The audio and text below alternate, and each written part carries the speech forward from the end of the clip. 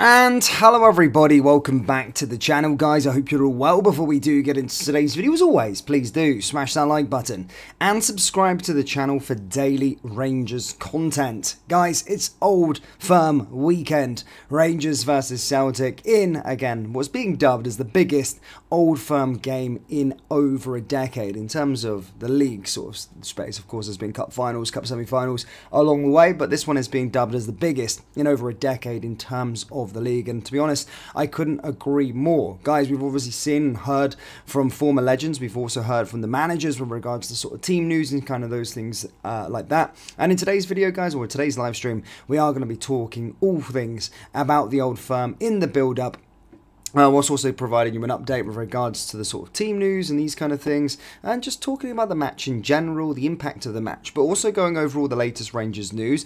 As you can see there, a little bit on Mcburnie potentially, as stated, just as a disclaimer quickly before any of you think I'm saying that he's linked.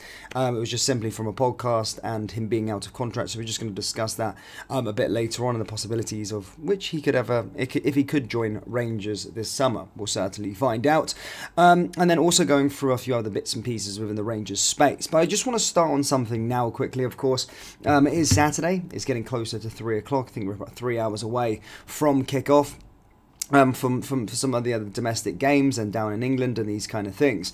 But I just want to touch upon this, and if you're watching this on a replay, it may be a little bit different. It may be, we've already got an answer. But at the time of recording this live stream, guys, Dundee, the pitch fiasco has carried on. Yes, and apparently at the time of recording, or the time of streaming, there is going to be a second pitch inspection at 1 o'clock UK time with regards to them, potentially, of course, if they're going to be playing this game against Motherwell. Of course, it has been well documented at this moment in time with regards to this current pitch fiasco. It's been a massive problem. Of course, prior to the international break, our game did get cancelled because of Dundee's pitch not being in a correct and fit state to host the game against Rangers. Now, as stated, there's been a lot of news over the last week or so and build up to this weekend, and there had been talk that Dundee's pitch is still not up to the adequate standard to host a top flight game. And of course, they did fail the first pitch inspection, which took place around an hour ago,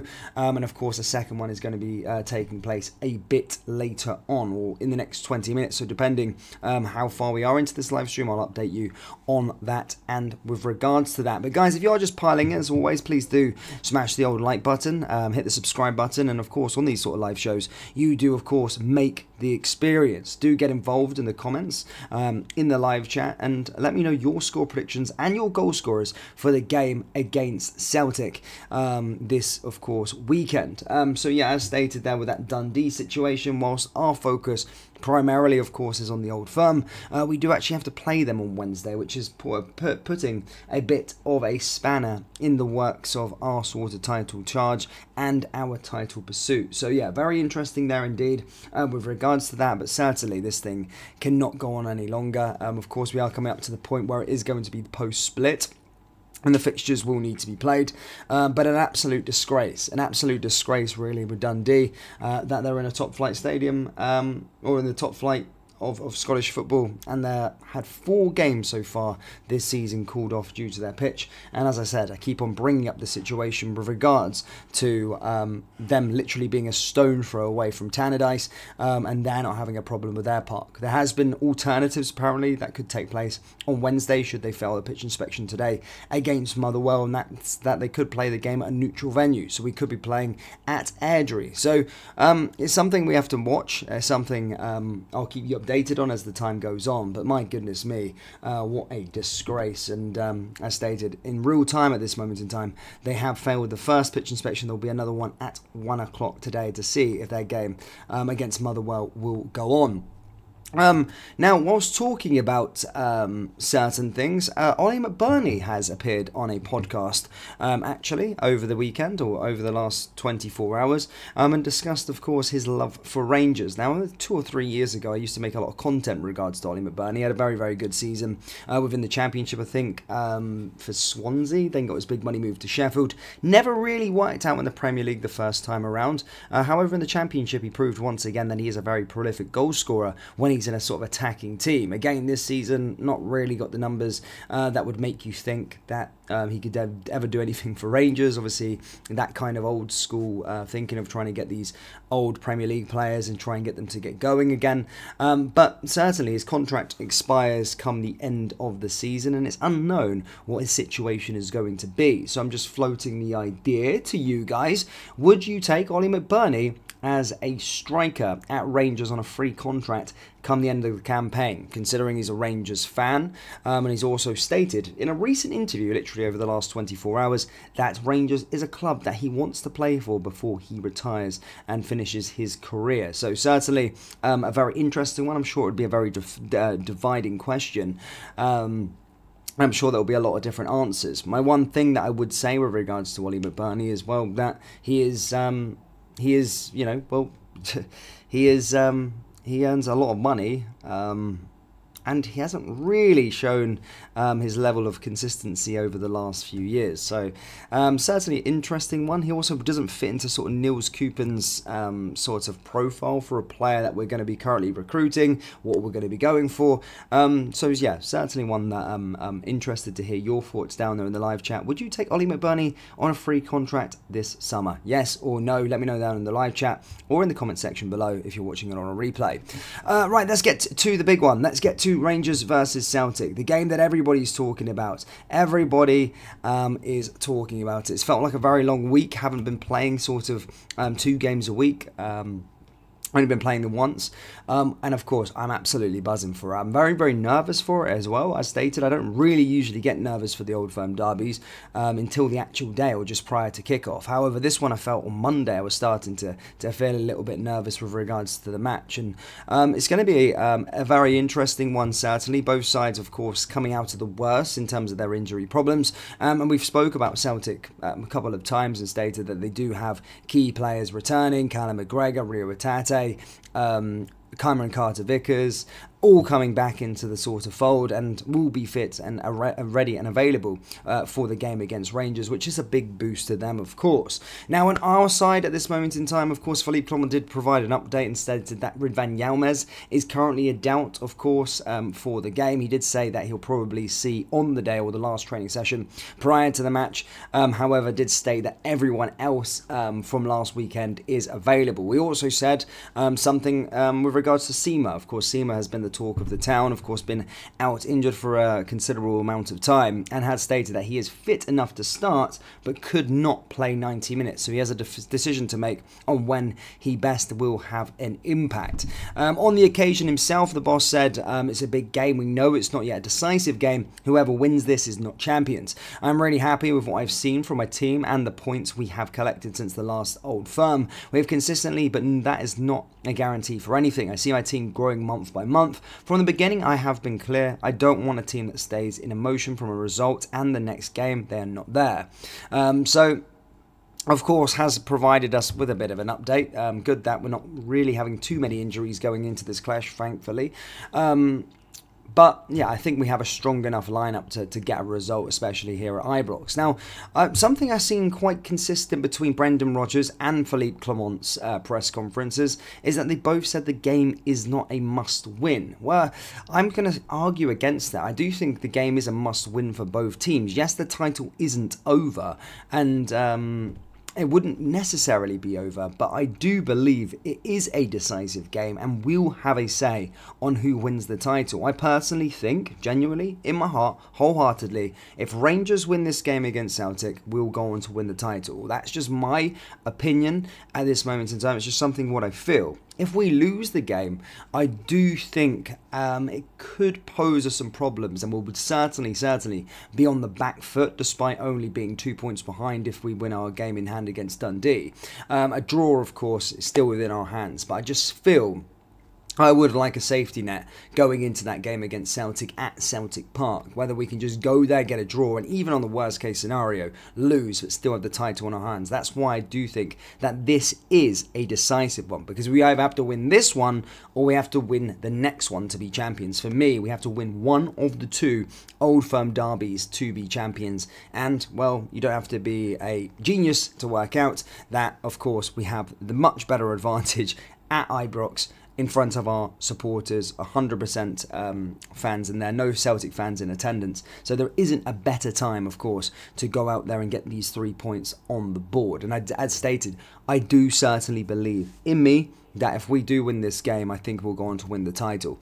Guys, let me know down there in the comment section below if you think we'll win the title if we go on to win this game, as stated. Let me know down there in the old comment section below. But yeah, interesting. I'm looking forward to the clash, most certainly. I can't wait. I think... I don't know what to say.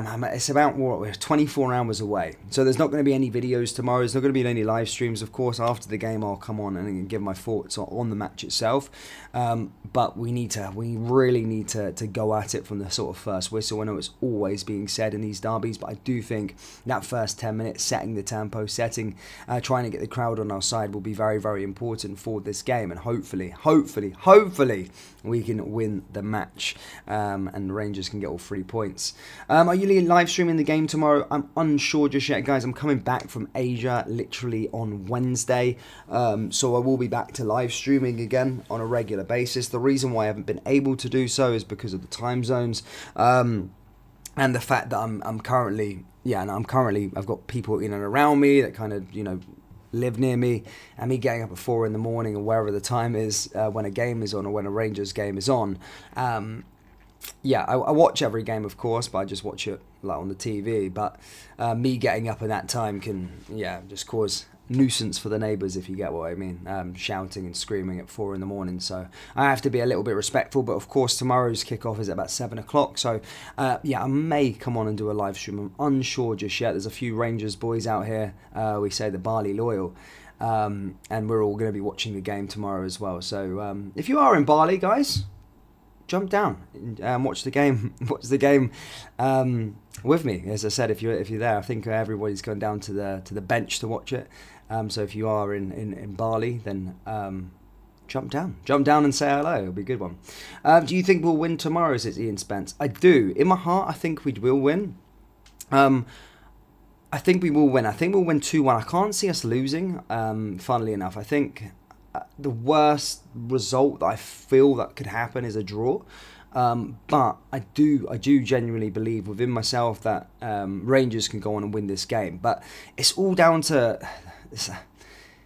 Look, the thing that doesn't fill me with confidence is the striking department. Like, that's the truth. I've not been quiet on that. I've not been coy on that. I've not, you know, denied that. I do genuinely believe that our problems at this moment in time and going into this game is our equality in the attack in areas. And that's why I do think Seema having an impact in the game in some sort of way could be absolutely crucial and absolutely pivotal to us. But no, I do genuinely believe we will win, to answer your question, in all honesty. The Top Hat Man says 3-2, Dessers, Lawrence, then last minute, John Beaton diving header. Look, I would love Dessers to score a goal, and to be fair, a big goal in an Old Firm derby to potentially clinch the title would be probably massive for him in terms of a confidence booster. Look, Philippe Clement, other players have kind of came out in the build up to the game and spoke about him. Clement, I've seen his comments that every single month he's getting better and better, and he can see that he's getting better, or certainly he's a complete different player from the player that was there when he came in 5 months ago, which I do agree with, but certainly still needs to... I don't know what it is with him in terms of the actual finishing. I think Derek Ferguson said it perfectly. Look, he's a striker, but certainly looks like a player that needs to be coached and doesn't have the natural instincts of a striker, which he is, to put the ball into the back of the net. So I always find him a very, very interesting character, and someone that, of course...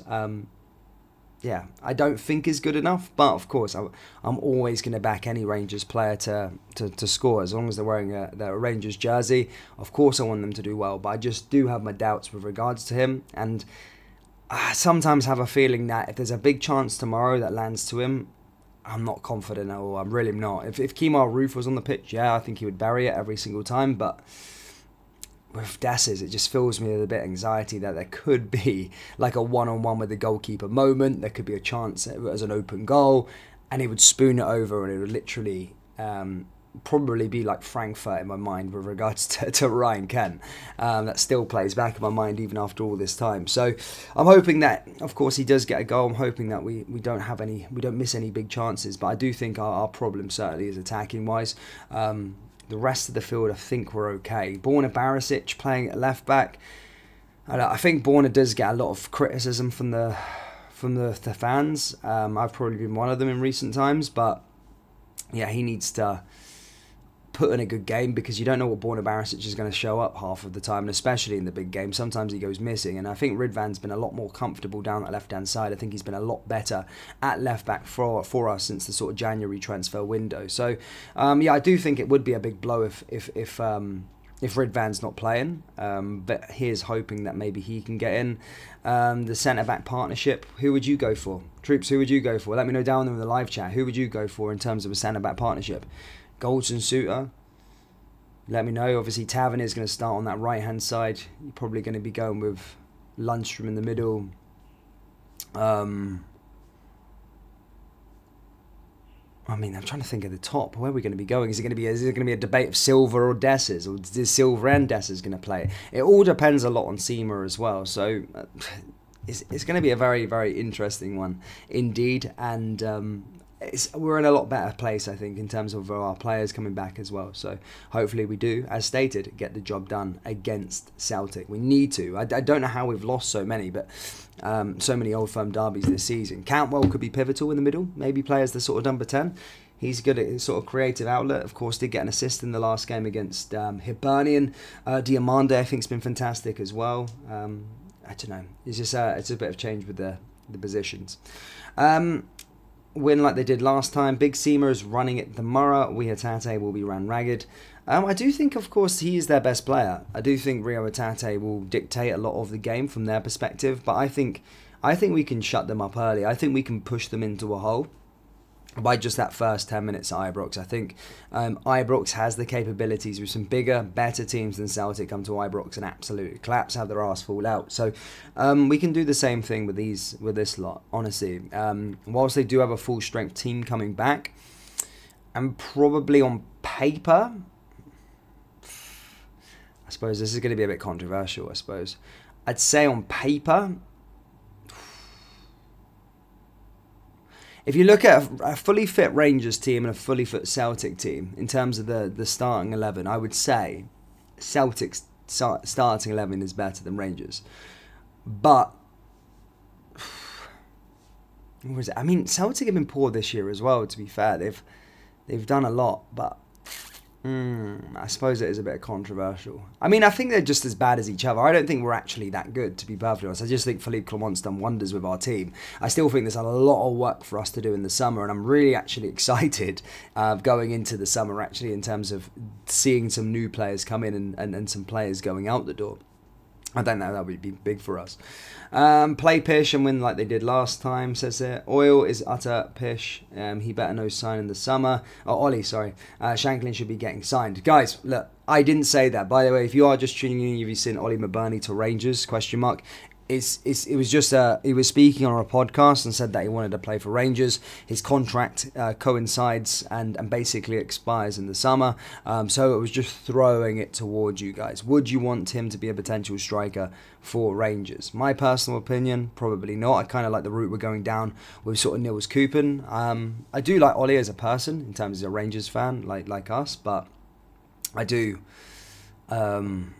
I don't think he's our answer in terms of a striker. I think I kind of want to see. I think Niels Koopman is going on to something. He's on to something with this recruitment strategy that he's got going on, and the players that he brought in whilst Oscar Cortez is out. I've already liked the looks of sort of Diamande there in the middle of the park. I liked Oscar Cortez at the start of this at the start of the year as well when he came in as well. So I think that would be very exciting to see what the summer holds for Rangers. But I think I don't think Ollie Mcburnie would fit our sort of transfer strategy, in my personal opinion.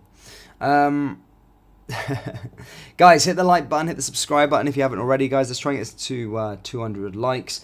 Sledgehammer says we need more Scots. Look, that's just one of those things as well. Look, there could be potentially Ryan Jack leaving this summer. John McLaughlin counts as a Scottish player, so he's leaving as well in the summer. So you are right, we could do with some more Scottish players coming through the door, but some would say, look, if you have the choice out of Shankland, you have the choice out of Ollie Mcburnie.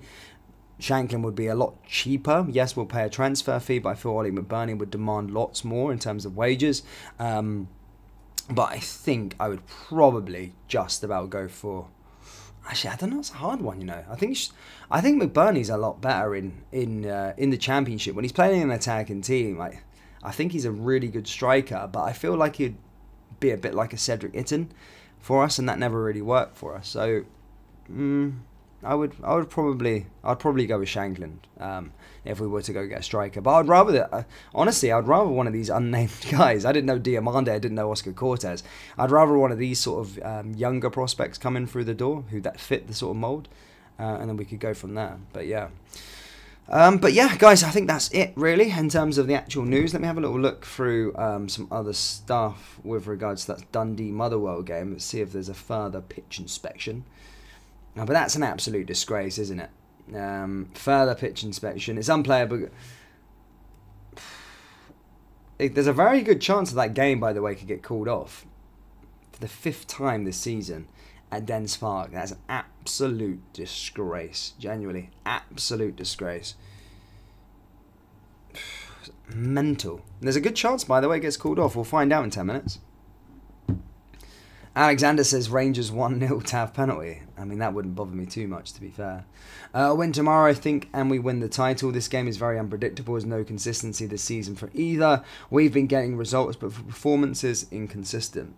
I mean, the law of averages, can we lose that many Old Firm games in a season? That's the way I'm going on it. That's the way I'm thinking on it.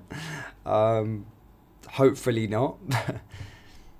I mean, the other side of the Celtic fans would say that they have a good record against, or Brendan Rodgers has a good record in the Old Firm derbies, but when he was coming up against Mark Warburton and Pedro Canacha, you know, I think Gerrard started to get a decent one over him, despite losing the league titles when we were in that sort of building phase, his first season back.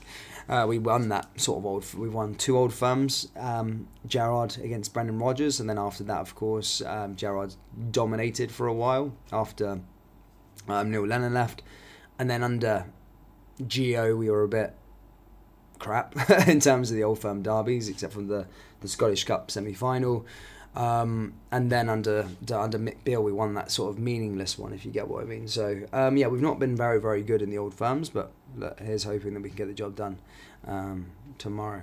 But you know what, guys, that's me. I'm going to dip. Do let me know your thoughts, everything. I want to know score predictions. I want to know goal scorers down there in the comments. I want to know if we win this, do we have one hand on the title, or is it too early to say? If we lose this, do you think we'll go on to win the title? I want to know your thoughts and explanations down there in the comment section below. And as always, guys, hit the like button, hit the subscribe button, and I will see you tomorrow, hopefully after Rangers win. I'm praying for it.